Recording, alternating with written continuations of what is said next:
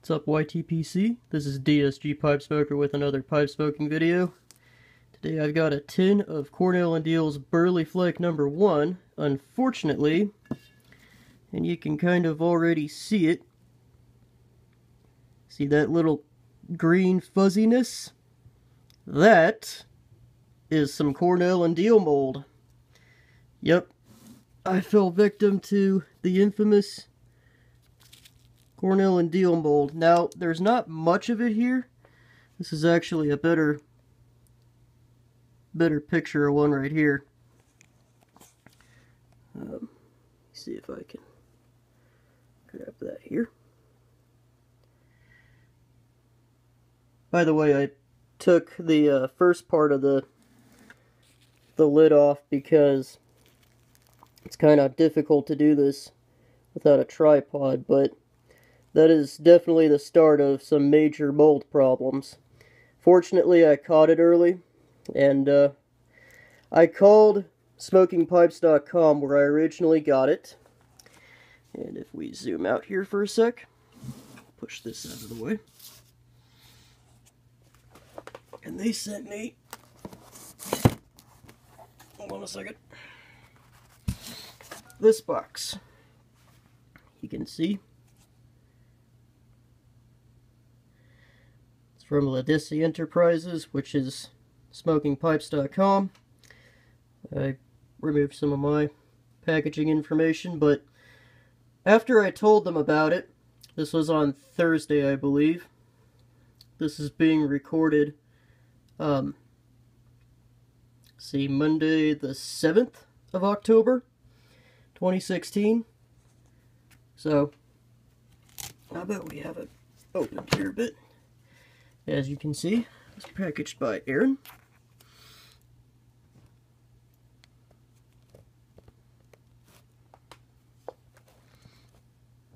How am I going to do this? You guys are probably cringing. Okay, hold on a second. Alright, we're back. Sorry about that, I couldn't do it one-handed. Box kept moving around, so this was packaged by Aaron.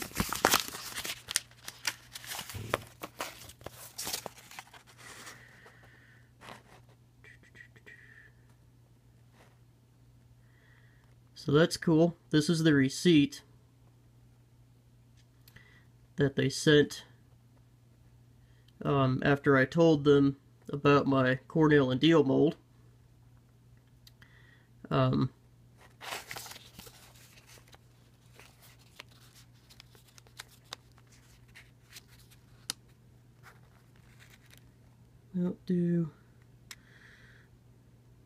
it looks like they didn't charge me. I didn't think they would, but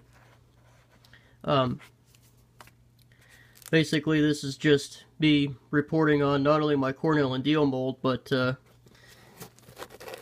smokingpipes.com response to it.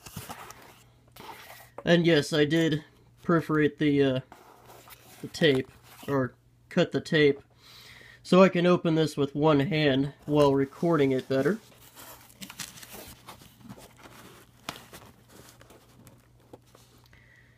Okay, hold on a second.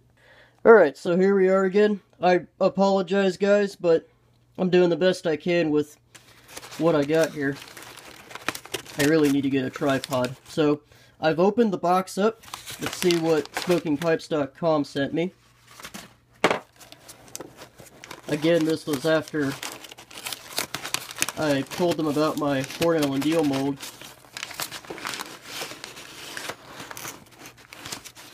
Let's see what's in the box.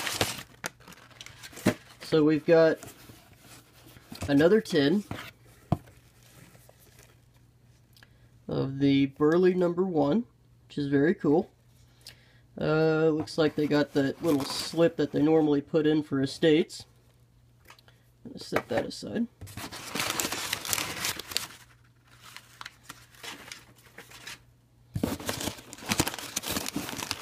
Just double checking to make sure. Okay. So, alright. So So here's this container. Now, before I open this container, I want to share with you a theory that I have. There's been a lot of complaints about Cornell and Diehl recently, and people are finding mold in their tins. What I've noticed is kind of a pattern in these complaints, and it would appear that I'm sort of repeating the pattern, but they're all of the Cornell and Diehl mold complaints are coming from pressed tobacco, in this case flakes, that are packaged in tins. So if you think back to like elementary school, middle school, high school science, and you remember how mold works, it would make sense that if you took, basically organic material that's a little bit wet, and these flakes are a little bit wet, as most pressed tobacco is, and you put them in a confined space, sealed, and they're all together like that. If there's mold spores in the tobacco, it would make sense that it would then spread throughout the rest of the tobacco. So, with that being said, let's go ahead and try to open this. I don't have, well, actually, see, I don't have much for fingernails. Well, I can actually get this, never mind. I was going to use my knife, but it looks like I can do it.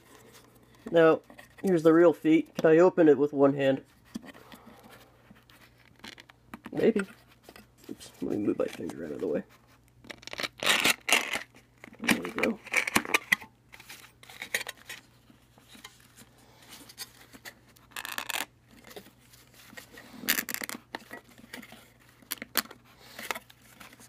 Sometimes I amaze myself.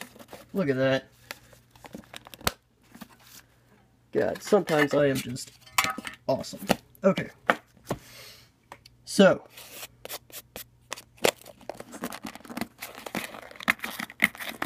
Come on, you bastard. There we go. So far, so good.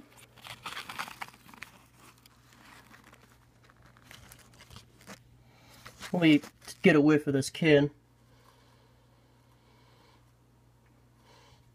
Okay. It smells very similar to this tin did when I first got it. It's similar, but it's not quite the same. That could be a good thing or a bad thing. Probably a good thing, because if it smells different, and the old Cornell and Diehl stuff had mold to it, this is probably what it's supposed to smell like. So, let's take a look at these flakes. Or it looks good.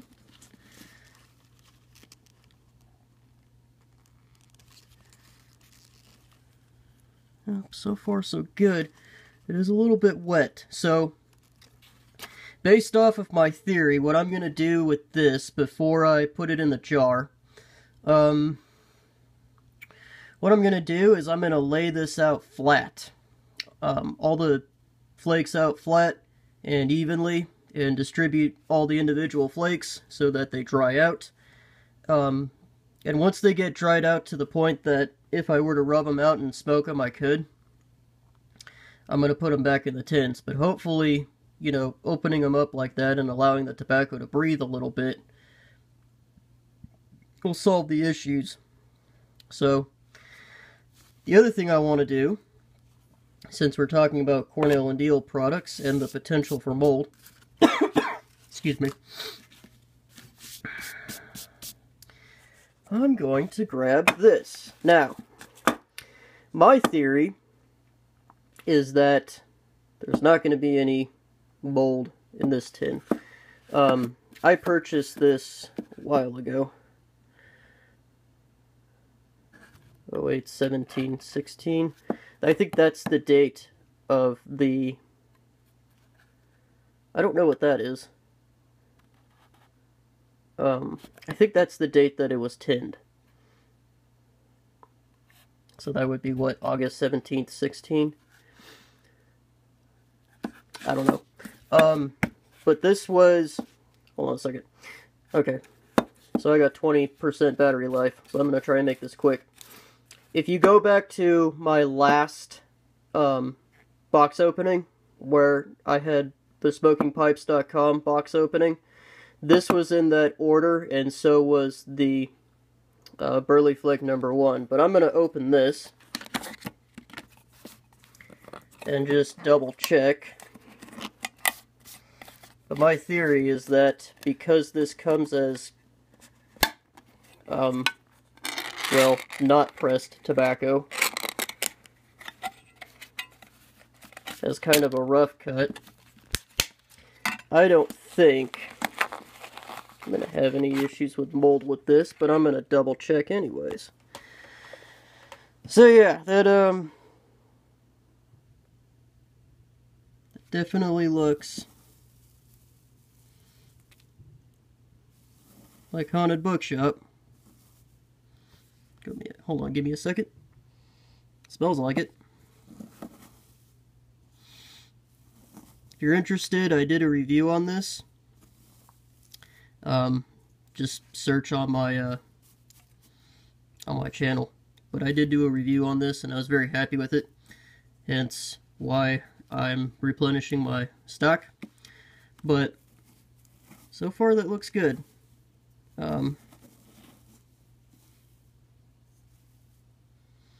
Anyway, I'm going to set this aside. What was I going to say? Okay, so one other thing. Let me bring out this guy, so we have something to look at other than two pieces of paper. So here are my thoughts on all this. I think that until Cornell and Diehl can remedy their issues with their pressed tobacco that they sell in tins, I think what we should do is start buying the Cornell and Diehl blends in bulk, particularly the flakes. That way the tobacco will give some time to air out. Also, I don't think that we should completely boycott Cornell and Diehl. I think that, you know, with the Alright guys, I'm back. Sorry about that, my battery died. So I got the tobacco spread out, which is something I did while my phone was charging, basically. And I'm just letting it air dry and checking out each individual flake to make sure that it's all good before I put it in the tin. Or, I'm sorry, the jar. But going back to what I was saying, I don't think we should boycott Cornell and Diehl. A, they make really good products, even though they can sometimes have issues with mold. I mean, I guess sometimes that happens, but the other issue is there's that whole FDA thing with them trying to basically tax and regulate tobacco out of existence. So we really need to support these companies as best we can. I think the best way to tackle this whole Cornell and Diehl thing is, if you are going to buy the pressed tobacco in the tins, basically do what I'm doing and spread it out so that it air dries and you can check each individual flake. Or, preferably, if you can, buy their flakes in bulk. Or just don't buy their flakes at all, really, until they can, you know, remedy the issue and let us know that it's been fixed and we can go back to buying tinned pressed tobaccos from them, because that seems to be, you know, the tobaccos that are having issues. But that's what I would suggest doing. Also, I'd like to give a big thank you to smokingpipes.com for sending me the tin of tobacco without, you know, really asking any questions about the Cornell and Diehl mold. Guys, I really appreciate it. It's been awesome. You guys have great customer service and you're very generous. Also, guys, don't take advantage of Cornell and Diehl's generosity, you know, and tell them you got some moldy tobacco just so you can get free tins. I know that in this community, I probably don't have to say that, but just to be on the safe side, I probably should. You know, it is going on YouTube. Also, if any of you guys watching have any suggestions on how to store the Cornell and Diehl tobacco so that there's no mold issues, or at least the mold issues are minimized, or just, you know, how to prevent mold in tobacco in general, leave a comment, or better yet, for the betterment of the YTPC in general, do a VR to this video so we can all learn and we can all be better off in terms of, you know, preventing mold, especially in Cornell and Diehl products. So that's my Cornell and Diehl mold video, and basically showing how SmokingPipes.com responded to it. This has been DSG Pipe Smoker with another pipe smoking video. You guys have a good day.